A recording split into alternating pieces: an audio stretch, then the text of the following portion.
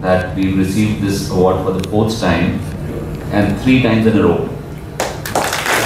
And I'm grateful to the panelists, the judges who considered us suitable for this honor, and we are greatly motivated and excited. Now, I'd briefly like to tell you what this thing is all about for which we got the award, IoTQ, at Chicago on the first evening of the show, IMTS. And I was observing over there that there is a lot of buzz about IoT, the Internet of Things. However, in my research before that show and after, I found that there is no focus on a specific area which has which is an area of immense concern for machine users, and that is manufacture of components with 0 defects.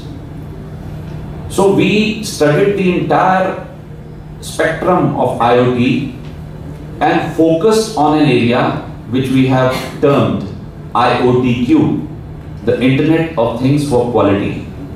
And by quality we mean here quality of machined components.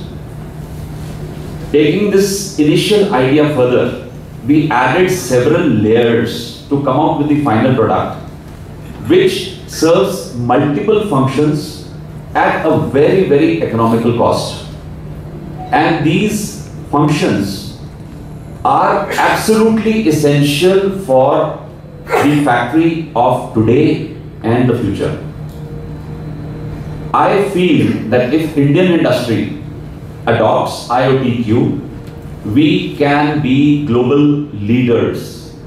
We can win across the world. And there are 3 technologies which comprise IoTQ. And I'm happy to tell you that we hold patents for all these 3. Thank you. And patent not just in India, also in the US. We call these 3 technologies Smart Correct for 0 defect production, Smart Insert for tool life optimization, and Smart Check, which is an automated 10-second health check of your machine tool every day after it is powered up.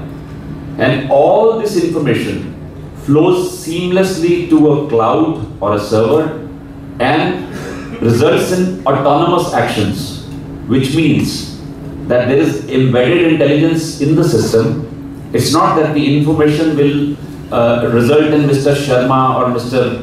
Kumar to take some action. Autonomous action means that the machine by in itself initiates some actions about its health checkup or correction of some parameter or something else. And humans are only informed. And this is a two-way communication, so that if some expert at any point of time, let's say 5,000 kilometers away, wants to intervene to improve this system, then he can intervene. Otherwise, everything is automatic and autonomous. I am very proud as an Indian that we have done something simple, common sense, very, very useful, very, very affordable. We've gone where till now no one has gone before. Thank you.